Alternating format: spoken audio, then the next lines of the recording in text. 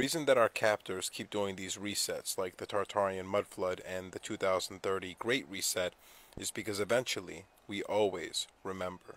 Fortunately for us, our Book of Life, or DNA, has all the old chapters still written in it, and they don't know how to get those chapters out. What they do instead is genetically modify us so we turn into different beings. We used to be much different than we are today.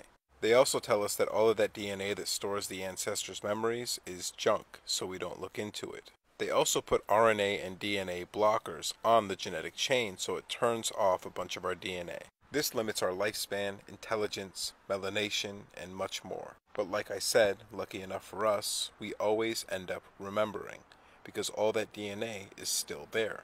And some of us even know how to turn it back on and access those memories. And what happens every now and then is there's a critical mass of remembrance, which then automatically leads to us turning our superpowers back on. It always starts with one person who then electrically activates other people to start remembering as well. They start tapping into these memories and then they start telling other people about it. Meanwhile, that morphogenetic field is being activated to turn all of us back on so we can wake up. Their only answer to this is to wipe out civilization, burn all the books in the library, rewrite history, and throw anyone that disagrees into an insane asylum.